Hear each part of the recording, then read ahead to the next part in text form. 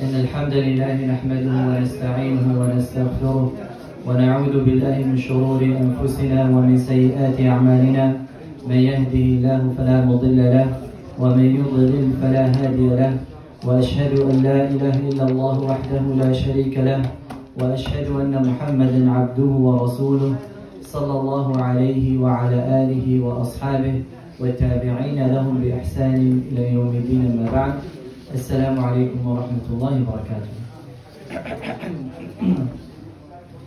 Inshallah ta'ala, we're going to be it's not the right time to use my voice. Inshallah ta'ala, we're going to be doing the tafsir of some short surah of the Quran. And in the last lesson we finished the tafsir of Suratul Fatiha. And in today's lesson we're going to do Suratul Ikhlaas. Now Suratul Ikhlaas is one of the shorter surahs of the Quran. And Suratul Ikhlaas has many names. The first name of Suratul Ikhlaas is Al-Ikhlaas. Now why was Suratul Ikhlaas called Al-Ikhlaas? Which means sincerity, purity.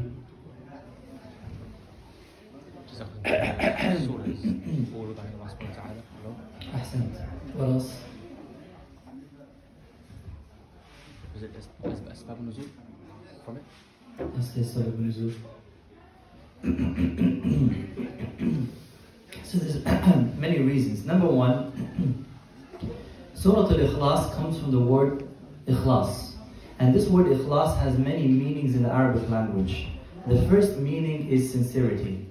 Ikhlaas means sincerity. Because this surah is, when you recite the surah, it's like your ibadah is sincerely for the sake of Allah subhanahu wa ta'ala. It's like you're professing your sincerity in the worship of Allah subhanahu wa ta'ala. So that's the first meaning of the word Ikhlaas.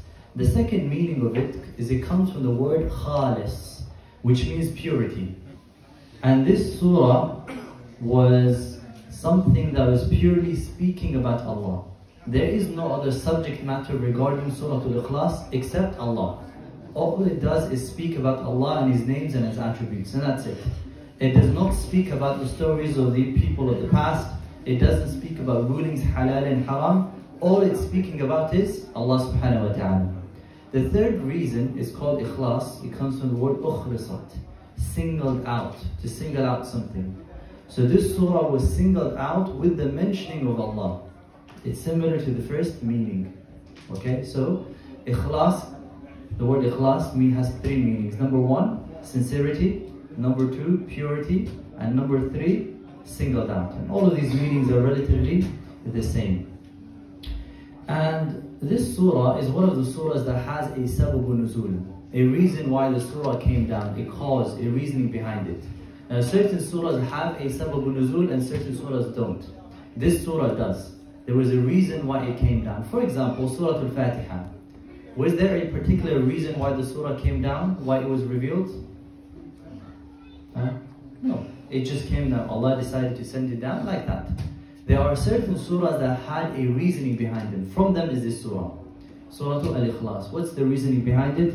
It's mentioned in the hadith of Ubay ibn Ka'b radiallahu anhu, أن المشركين قالوا لرسول الله صلى الله عليه وسلم أنصب لنا ربك. That the polytheists, they said to the Prophet sallallahu alaihi wasallam, "Unsub lana rabbak." And nasab is the family tree. So they came to the Prophet and they said, "We have our gods, our idols, and they have a lineage. Their idols were based on righteous people, and these righteous people were people who had a lineage." They said, "What's the lineage of your Lord Allah? What is his lineage?" And some of the narrations mention, "Sif lana rabbak." Describe your Lord to us. They said, describe who Allah is. And then Allah subhanahu wa ta'ala revealed, قُلْ هُوَ اللَّهُ أَحَدٌ اللَّهُ الصَّمَدُ. It's narrated in Jami' al-Tirmidhi. So it has a reason why it came down. What's the reasoning? The questioning of the kuffar of Quraysh. They said, who is Allah?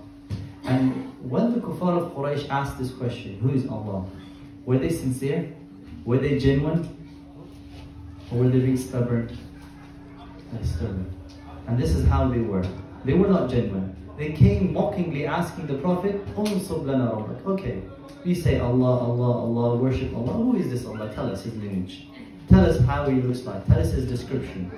And that's when the surah came down. And this is something they were known to do. And that's what Allah says in the Quran. وَإِذَا قِيلَ لَهُ اسْجُدُوا لِلرَّحْمَنِ قَالُوا وَمَا الرَّحْمَنِ. When Allah said, prostrate to Ar-Rahman, Allah, they said, who is Ar-Rahman? Who is this Ar-Rahman? We don't know him. They said it mockingly. They said it in a stubborn way, in an arrogant way, awkward way. That's how they said it.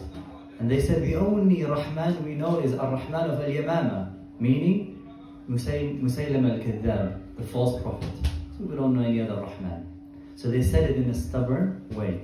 So Allah revealed these surahs. Now this surah itself. Now this is the sabab al-nuzul. Number 3 is, does the surah have a virtue?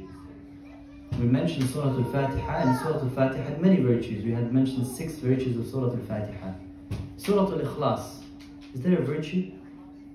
If you recite it 3 times, it's as if you recite the entire Quran. It's in terms of, it's in terms of ajr, not in terms of love, in terms of wording. Anything else?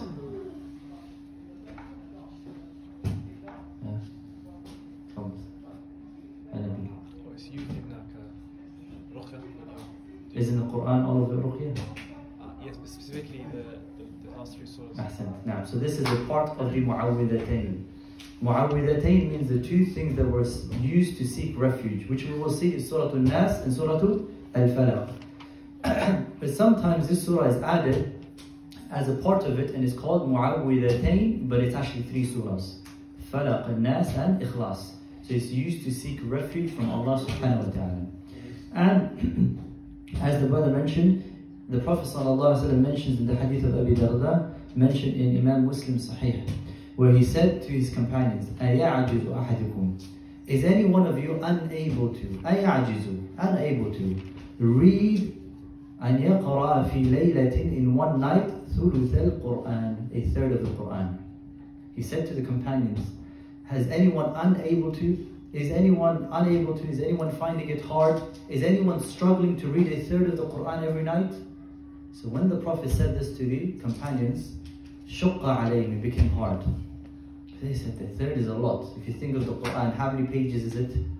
Roughly 600 pages, right? So 300 third is 200 pages. Every night? So they came to the Prophet ﷺ and they said, وَكَيْفَ يَقْرَأُ ثُلُثَ الْقُرْآنِ, how can one read a third of the Quran? Then the Prophet ﷺ said, قُلْ هُوَ اللَّهُ أَحَدْ تَعْدِلُ ثُلُثَ الْقُرْآنِ. This surah, قُلْ هُوَ اللَّهُ أَحَدْ, equates to a third of the Quran. قُلْ هُوَ اللَّهُ أَحَدْ اللَّهُ الصَّمَدْ لَمْ يَلِدْ وَلَمْ يُولَدْ وَلَمْ يَكُنْ لَهُ كُفُوًا أَحَدْ. Third of the Quran, reward you get just by reciting those verses.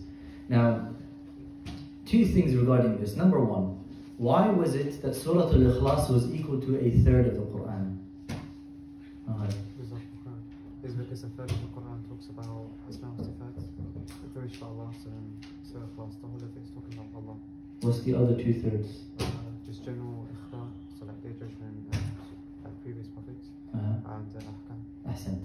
So if you look at the Quran, the main subject matter of the entire Quran, if you take a bird's eye view of the Quran, you understand that the Quran speaks about 3 main topics.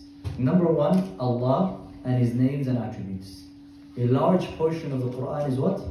Speaking about Allah and His names and attributes. And this is every single surah, almost you will find a part of it speaking about Allah and His names and attributes. Number 2, it speaks about ahkam, rulings, halal and haram. Do this, don't do that.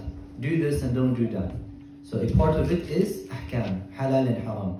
And a third of the Quran is qasas, stories of the people of the past.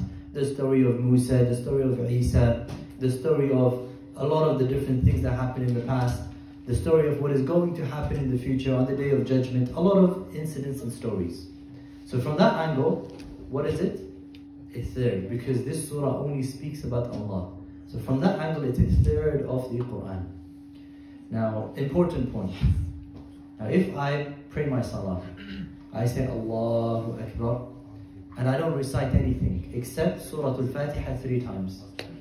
قل هو الله أحد الله الصمد لم يلد ولم يولد ولم يكن له كفوا أحد. 3 times. What have I read? The whole Quran. Can I just pray like that? Why not? Isn't, if I read it 3 times, it's like the whole Quran, right? And in the whole Quran, is Surah Al-Fatiha not in it? خلاص, Alhamdulillahi Rabbil Alameen. I recite Surah Al-Fatiha and more, the whole Quran. Is that not enough? Did you miss Fatiha? Huh? Without Fatiha? Yes, without Fatiha. La salata. I have 1/3, 1/3, 1/3, but it becomes the whole Quran. Includes the Fatiha in it, doesn't it? Oh, you mean, okay, it's just the ajr of the... Just so what does it mean then? As if you read it. As if I read it. Alhamdulillah. It doesn't compensate for Ahsan, very good. So, it's a third in the Quran في الجزاء لا في الإجزاء. It's a third of the Quran in the terms of the reward you get from it, but it doesn't compensate and suffice you from having to read the whole Quran. Now, for example, we know the hadith of the Prophet ﷺ, whoever prays Salatul Fajr, and then he sits in his majlis, in his place, and does not move and does not talk to anyone and remembers Allah until the sun rises, and then prays 2 rak'ah. What's the reward? Like a Hajj and a Umrah. A complete Hajj and a complete Umrah. If somebody's never done Hajj and they do this action, after Fajr, they don't move, they sit, they remember Allah, sun comes up, they pray 2 rak'ah. Can we say you don't have to do Hajj? Khalas, Hajj is done, alhamdulillah. Or for example, based on the opinion that Umrah is wajib, somebody doesn't have to do Umrah. You don't have to go to Mecca. Just go to Medina, make wudu in your house or in the hotel, go to Masjid Quba and pray 2 rak'ah. You get the reward of what? A complete Umrah, right? Khalas. Don't have to go to Mecca, just stay in Medina. Can we say that? No. Why? This is fil jazai la fil ijza. It is in the reward you get out from it. It doesn't compensate and make up for the whole Quran. Is that clear for everyone? Good. Now another issue is what's better, for me to read the Suratul Ikhlaas 3 times and get the reward of reading the whole Quran, or actually reading the whole Quran from cover to cover? What's better? Not more in reward, what's better? Cover to cover, you're going to cover sort of Ikhlaas as well. So. This once, right? Reading the Quran cover to cover, you get the 12 of every letter you read. MashaAllah. When you read the whole 114 chapters, you get the reward of every letter. MashaAllah. Naam, ahsan. Very good. So, the difference is if you read Surah Al-Ikhlas 3 times, there's a set number of huruf, letters that you're reading. And the Prophet ﷺ, he said, for every letter you read, you have 10 hasana. وَلَا أَقُولُ لَكُمْ أَلِفْ لَامْ مِيمْ حَرْفٌ وَلَكِنْ أَلِفٌ حَرْفٌ وَلَامٌ حَرْفٌ وَمِيمٌ حَرْفٌ. Every letter is 10 rewards. So you have a set number of letters you're reading in Surah Al-Ikhlas, as opposed to the whole Quran. So many more letters you have, the more reward you get. Plus, let alone the meanings that you get to reflect upon throughout the whole Quran. There's different meanings that you will come across. Plus, you're spending more time on reading the whole Quran. More effort, more reward. But yes, with that being said, even if you still read Surah Al-Ikhlas 3 times, you will get the reward of reading the whole Quran. Reward, not compensation, and does not make up for reading the whole Quran. Does everybody understand? Okay. So that is Surah Al-Ikhlas. And this again shows us two main things. Number one is not to belittle any good action in Islam. As the Prophet ﷺ said, لا تحقرن من المعروف شيئا. Do not belittle any good deed. Someone might say Surah Al-Ikhlas 3 times, it's small, it's too small for me. What do we say? Do not belittle any good deed. And number 2, this shows you Fadlul Islam, the virtue of Islam. The fact that there is, with small action, such a great reward. This shows you the unique selling point of Islam. You don't find this in other religions, where you can do small actions and get such a big reward out of it. Just Surah Al-Ikhlas 3 times, how long does it take? Minutes. So minutes, even if it's not minutes, and perhaps not even 1 minute, right? It might take you to read that. With that, you get such a big reward. Shows you the virtue of al-Islam. So Allah subhanahu wa ta'ala in this surah, and by the way, we mentioned only one name for Suratul Ikhlaas, right? There's two more names of Suratul Ikhlaas. The second name of Suratul Ikhlaas is قُلْ هُوَ اللَّهُ أَحَدٌ. Just that. قُلْ هُوَ اللَّهُ أَحَدٌ is the name of the surah.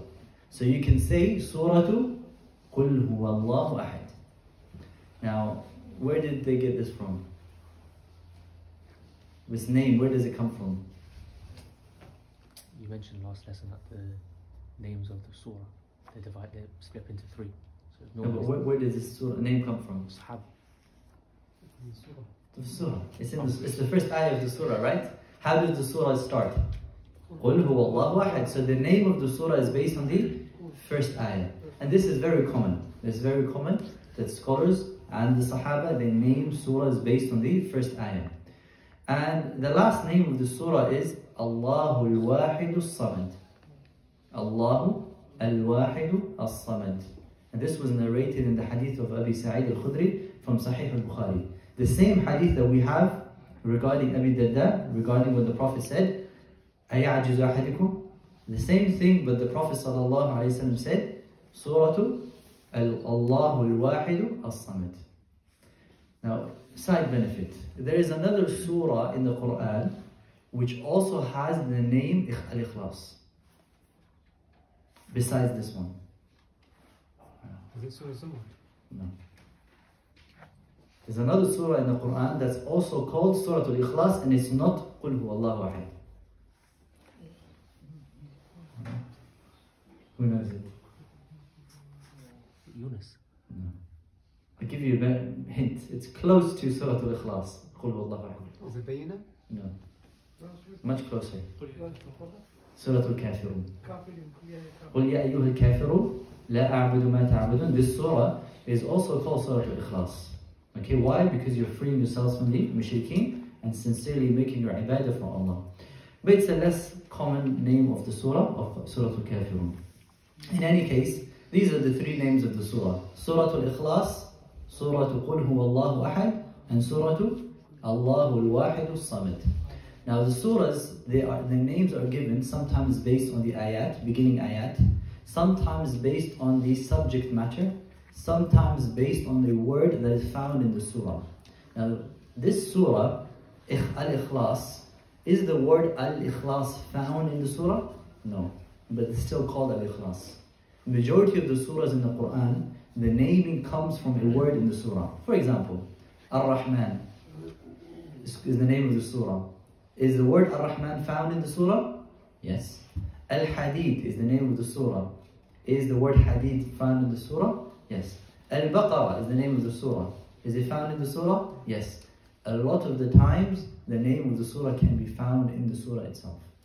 But it's not always the case, like we see in Suratul Al-Ikhlaas. And a lot of the times, the surah's name is based on the subject matter, the main subject matter. And sometimes not. Sometimes it's not even based on the main subject matter. It's based on a story or incident that stands out in the surah. For example, Suratul Baqarah is called Suratul Baqarah. Now, is the main subject matter of Suratul Baqarah the cow and the story of the cow? No, that's just a small portion mentioned in the beginning. The main concept of it is a lot. There's a lot of main topics regarding its submission to Allah subhanahu wa ta'ala and many other topics. But it's still called Baqarah. So again, the point is, the naming of the surahs, they come from different ways. And just because a surah's name doesn't follow a particular pattern, we can't say, oh no, this is not the name of the surah. Where do we get the names of the surahs from? Who gives it to us? How do we determine it?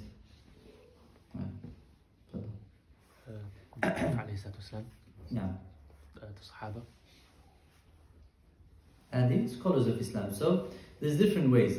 Sometimes the Prophet ﷺ will give it the name. For example, Al-Baqarah, Ali Imran was given by the Prophet ﷺ. And sometimes the Sahabas will give it a name. The companions will give it a name. And the Prophet will remain quiet and confirm what they said. And sometimes there's a name given by scholars that come later on. Like the Qurra, sometimes the scholars of Qira'at or your Quran teacher, they will say, read For example, Alam Tara Kayfa. Now, is this Suratul Fil called Alam Tara Kayfa? No, it's not the name, but it's the way that the Qur'an, the people who recite the Qur'an, they will tell you to read it. Now, so it's not necessarily the name officially given, but they can refer to it that way. And we also mentioned another benefit, which is the names of the surah can be given in 3 ways. Meaning you can refer to the name in 3 ways. Either number 1, you say surah something. For example, Suratul Al-Ikhlaas, Suratul Al-Baqarah, Suratul Ali Imran. Number 1. Number 2, you can remove the surah. You can just call it Al-Baqarah, Ali Imran, Al-Ikhlaas. Number 3, you can say a surah الذي يذكر فيها البقرة, the surah in which the cow is mentioned. And all of those are ways that you can refer to a name of the surah. In any case, I digress. Let's go back to the topic. Suratul Al-Ikhlaas. Allah subhanahu wa ta'ala starts the surah by saying, قُلْ هُوَ اللَّهُ أَحَدٌ. Qul means what? Say. It's a qaf, not a kaf. It's not kul, eating. Qul, say. Say what? Allah, He is Ahad. Now, let's break it down. This word qul, number 1, is it a part of the surah? Yes, no doubt about it. The word qul is a part of the surah. There are people who've come along and said, no, the word qul in the beginning of the surah is not a part of the surah. That's the statement of Jibreel alayhi salam to the Prophet. So the Prophet sallallahu alayhi wasallam should have started the surah from Huwa Allahu Ahad. And this qul is not a part of it. We say no. The ijma' of the scholars is what? This is the surah. Qul huwa Allahu Ahad. The qul is a part of the surah. And some of the scholars even say, Jibreel alayhi salam said to the Prophet, Qul huwa Allahu Ahad. O Muhammad, say Allah is Ahad. Okay, so no doubt about it, it is a part of the surah. Second issue regarding the qul. Who is this for? When Allah says say, who is Allah telling to say? Who is this reference to? It's addressing the Prophet ﷺ, but it's removed. It's still regarding us as well, even though it's directed to the Prophet. Yeah, Tim Prophet said to the people who came to him, asked them. So we don't have to say Qul huwa Allahu Ahad. No, we do. Okay. The why it came down is that. So that's why. But does it apply to us, or does it only apply to the Prophet? Or does it apply to both? That's all of us. All of us. Okay. So the scholars have a difference of opinion. Now, this qul, when it is mentioned in the Quran, sometimes it does refer to the Prophet. Allah is telling the Prophet to say. Okay? And sometimes Allah is telling us to say. And sometimes both of us to say. For example, the ayah in Suratul Isra when Allah says وَقَضَى رَبُّكَ أَلَّا تَعْبُدُوا إِلَّا إِيَّاهُ وَبِالْوَالِدَيْنِ إِحْسَانًا إِمَّا يَبْلُغَنَّ عِنْدَكَ الْكِبَرَ أَحَدُهُمَا أَوْ كِلَاهُمَا فَلَا تَقُلْ لَهُمَا أُفٍّ. Do not say uff. Now here, فَلَا تَقُلْ لَهُمَا, do not say. This statement of do not say is for who? The scholars are in agreement it's not for the Prophet. It's for everyone else besides the Prophet. What does the ayah say? If one of Allah subhanahu wa ta'ala has decreed that you are kind to your parents, and if any one of them reach an old age, do not say uff to them. Now why can this not apply to the Prophet? Prophet's parents are passed away. He is Ma'soom. Close. What did he say? His Prophet sallallahu alaihi wasallam's parents passed away. I was going to say his akhlaq are not in need of that kind of. Abasa wa tawalla, right? You're close, you're very close. No, it's the fact that did the Prophet witness his parents reach an old age for him to have that chance to say it? Of course not, right? The Prophet ﷺ's parents died when he was young. So he could never have gotten a chance to actually say uff to his parents. So it doesn't apply, the statement is not for the Prophet. Even though some scholars they say, this statement applies to everyone, including the Prophet. It just happened so that the Prophet never got the opportunity, or that never reached the Prophet that time. In any case, that qul does not apply for the Prophet. In this ayah, qul huwa Allahu ahad, who is it for? We say it is for the Prophet. It is for the Prophet, but it also applies to all of us Muslims as well. So generally and directly, this statement is for the Prophet. but it applies to us today as well. So Allah is telling us also to say Allah is Ahad. Okay, but it also applies to the Prophet directly. So applies to the Prophet directly, but by extension, it's also a statement for us as well. Huwa Allahu Ahad. Huwa is what? It's a pronoun, al-lamir. Who does it go back to? Allah. And Huwa, is it a name of Allah? Is it an ism of Allah? No, it's not a name of Allah. Okay? It's just a pronoun. It's just a pronoun. Huwa Allahu Ahad. Allah, we mentioned in Suratul Al-Fatiha, where does it come from? Al-Ilah. So the word Allah was originally Al-Ilah, the one worthy of worship. Al-Ilah. But because of the constant use by the Arabs, instead of saying Al-Ilah, Al-Ilah, Al-Ilah, Al-Ilah, it became easier for the Arabs to just say Allah.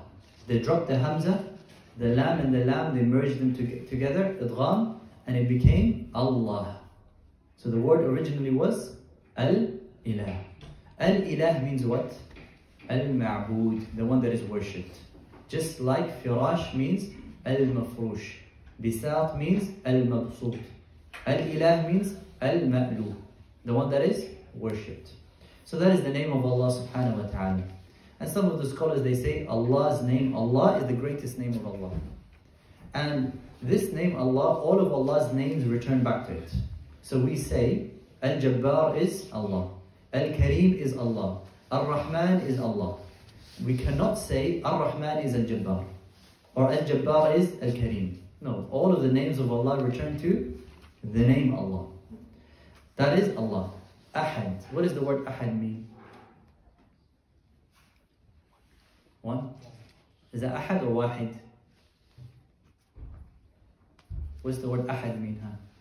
Does Wahid refer to Dhatiyah, so he's single in his essence, and Ahad is he's unique and single in terms of his asma wa sifat. Where did you get that from? The ulama. Which Ahad? I've never heard of it, but it's a good explanation. I think I've heard a Zakh al-Badr, it's Asma al-Husna, if I'm not mistaken. So what's the difference between Wahid and Ahad? Allah says, قُلْ هُوَ اللَّهُ أَحَدٌ. Allah is Ahad. Allah did not say Allah is Wahid, one. So what is Ahad and Wahid? Is there a difference? Or are they the same? Both of them have the root word and they have the meanings of oneness and uniqueness. Okay? So Ahad and Wahid both mean one and unique. The only difference is Wahid is more of an emphasis on the meaning of oneness, one. As opposed to Ahad is more of an emphasis on the meaning of uniqueness. But both of them, they have that meanings, or the two meanings of one and unique. Except Wahid has more of an emphasis on the quantity, one, and Ahad has more of an emphasis on the uniqueness. So in English you can say the uniquely one, or the one that is unique in his oneness.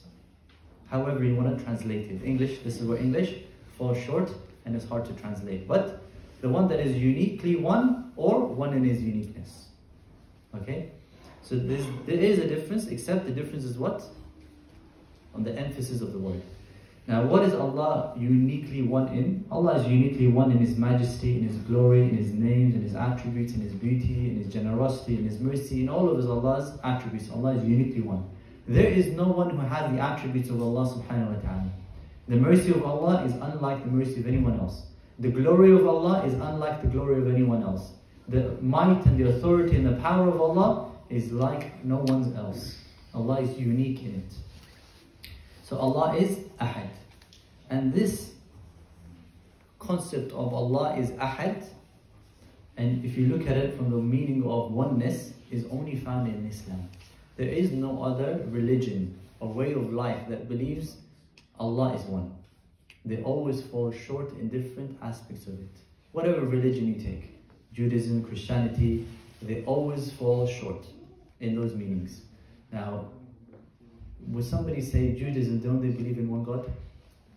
Allah mentions that they took the rabbis as Ilah. No, so even though they believe there is one God, but to them God is not just one. Because they took what? The monks and the rabbis as arbab and min dunillah, as things they worshipped and they went back to just like the position of Allah subhanahu wa ta'ala. Now, so this concept can never be seen except in al-Islam. Then Allah subhanahu wa ta'ala says, Allahu as-Samad. Allah is as-Samad. As-Samad is what? If says What does that mean? There is no, he's hollow, no stomach. Okay, what does that mean? He doesn't eat or drink. Ahsan. So there's different tafsir of the word as-Samad that has come in the Quran, or in the tafsir of the scholars. Ibn Abbas radiallahu anhuma, the great Mufassir, Habrul Ummah, Turjuman al-Quran, he himself has different opinions regarding the word as-Samad. One of the common meanings, as Ibn Jarir al-Tabari he brings in his tafsir, is السيد الكامل المقصود في قضاء الحوائج. السيد الكامل, the complete master that everybody goes back to when they need something or in times of need.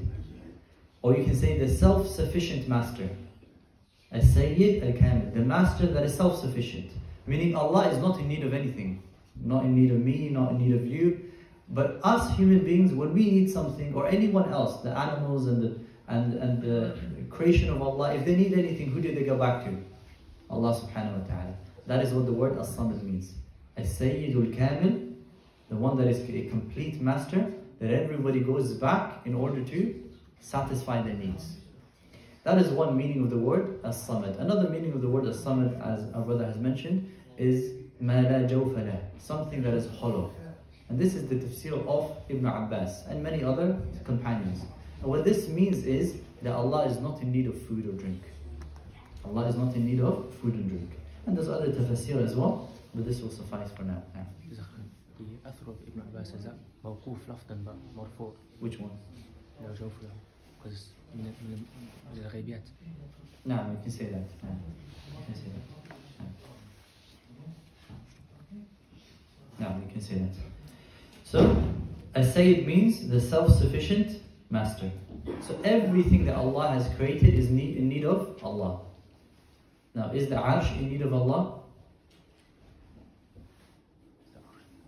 Yes. Is the heavens in need of Allah? Yes. Are the humans in need of Allah? Yes. Are the jinn kind in need of Allah? Yes. Is everything in need of Allah? Yes. Everything needs Allah subhanahu wa ta'ala. Does Allah need anyone? No. So that's the word as-Samad. Then Allah subhanahu wa ta'ala says Lam yalid wa lam yulad. Lam yalid means Allah subhanahu wa ta'ala was not born. Allah was not born. Allah did not have a starting point. Allah had no source. Allah did not begin to exist. Allah had no starting point. And that's what the word Lam yalid. And it's the difference between Lam yalid and La yalid. What's the difference? Allah could have said La yalid wa la yulad. But Allah chose to say Lam yalid wa lam yulad. Does Lam refer to present tense, so it doesn't negate the fact that it could have happened in the past? Whereas Lam is the past and continuous. I was going to say the same thing, but the Lam is used. Lam يفيد الاستمرار. Lam shows you it's happening all the time. Lam yalid means Allah was never in the past ever started existing, meaning Allah was never born in the past. Allah will never be born in the future, and Allah is never born right now. It's always the case, and it's always been the case. Allah was Lam yalid, was never born. And Lam yalid, and this concept of Lam yalid, and then walam yulad, which means what? Allah has no offsprings. Allah has no children. And this has always been the case. In the past, in the future, and in the present, Allah does not have a son, Allah does not have a daughter, Allah has not given birth to anything. And this concept of Allah subhanahu wa ta'ala not giving birth and Allah not having children, it refutes every other religion that says Allah has a son. It refutes the concept of the Christians. وقالت النصارى المسيح ابن الله. That Isa alayhi salam is the son of Allah. What does Allah say?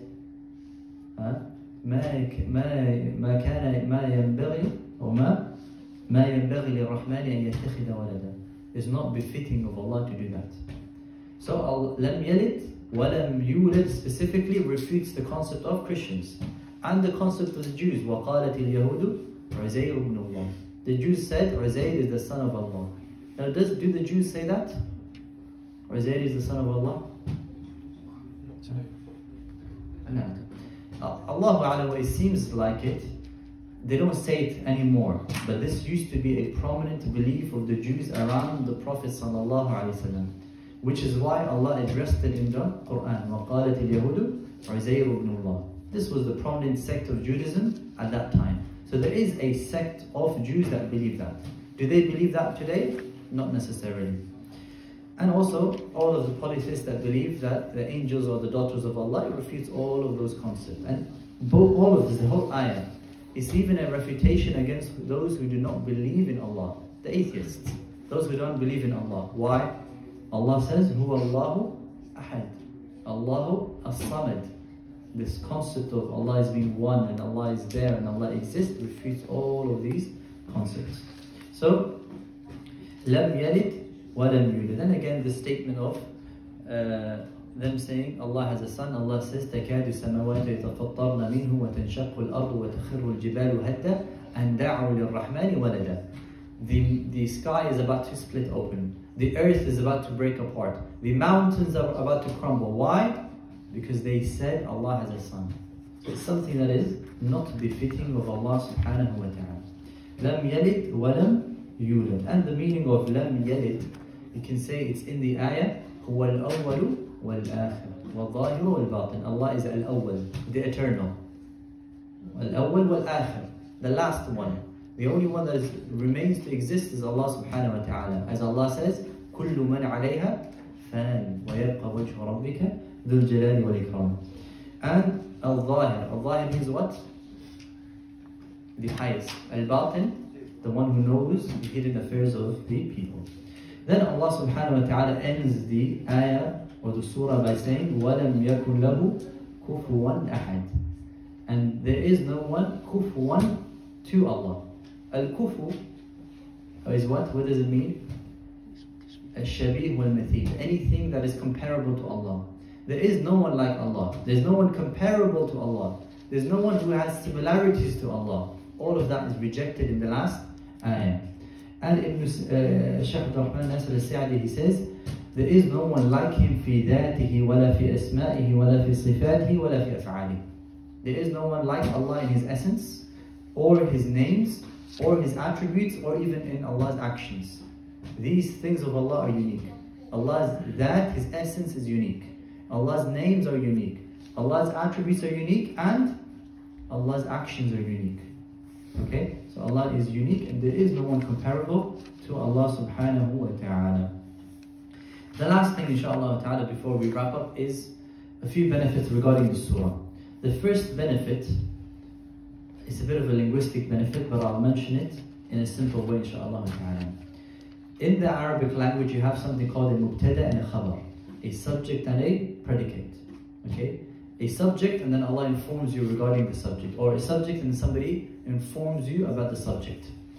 Now, the first ayah, قُلْ هُوَ اللَّهُ أَحَدٍ, the first part, قُلْ, applies to Allahu Ahad. صح? هُوَ اللَّهُ أَحَدٍ. This word قُلْ, if you keep it, can it apply to the next ayah? Yes. You can say قُلْ Allahu Samad. You can apply it to the third ayah as well. قُلْ لَمْ يَلِدْ وَلَمْ يُولَدْ قُلْ وَلَمْ يَكُنْ لَهُ كُفُوًا أَحَدٍ. It is one of the unique things about the surah. Also, the surah formulates principles for Ahlul Sunnah wal Jama'ah when it comes to the names and attributes of Allah. When it comes to Allah's names and attributes, we affirm them and we negate them. So we affirm and we negate. In this surah, you see Allah affirming names and attributes for Himself. For example, Allah affirms the name Allah for Himself. Allah affirms Al-Ahad, Hadiyya. Allah being uniquely one and unique. Also Samadiyya. Allah is As-Samad, Allah affirms it. So Allah is affirming. At the same time, Allah is also negating. Negating what? Offsprings, negating birth, negating anything being comparable to Allah. And as like that, when Ahlul Sunnah wal Jama'ah deal with Allah's names and attributes, what do? We affirm and we negate. So when we come to Allah's names, we say, yes, this is the name of Allah. Ar-Rahman is the name of Allah. Al-Jabbar is the name of Allah. Al-Kareem is the name of Allah. And we negate, we say this and this and this is not a name of Allah. Huwa is not a name of Allah. At the same time, we affirm attributes. We say Allah has the attribute of mercy. Allah has the attribute of descending. Allah has the attribute of forgiving. Allah has these attributes. And we also negate attributes from Allah. Allah, لا تأخذه سنة ولا نوم. Allah, there's no slumber and sleep that overtakes Allah. We're negating these attributes from Allah. So we affirm and we negate. And when we affirm and we negate, especially when we affirm, we do not liken Allah with His creation. So when we say Allah subhanahu wa ta'ala is merciful, we don't say Allah's mercy is like the mercy of a mother or the mercy of a king. We don't compare it to Allah subhanahu wa ta'ala. And that can be found where? In the last ayah, وَلَمْ يَكُنْ لَهُ كُفُوًا أَحَدٌ. So the point is, this, even though it's a surah of the Quran, you can take principles of asma wa sifat from this surah itself, by itself. Now, inshallah ta'ala, we'll stop here for now. Does anybody have any questions? So you know the statement of the ulama that said the Qul isn't from Allah but it's from Jibreel? Say that again? You know you mentioned some of the ulama, they mentioned that Qul it's not kalam Allah, it's kalam Jibreel. Now the statement is غير معتبر, it's not considered. Is that from the Ash'ari who tried to force their views? Yes. Jibreel? Yes. Is that referring to the belief that of all the senses Qul in the Quran? So there be other senses Qul in the Quran, it's from Jibreel? Yeah, that part is not from Allah. That's not from Allah.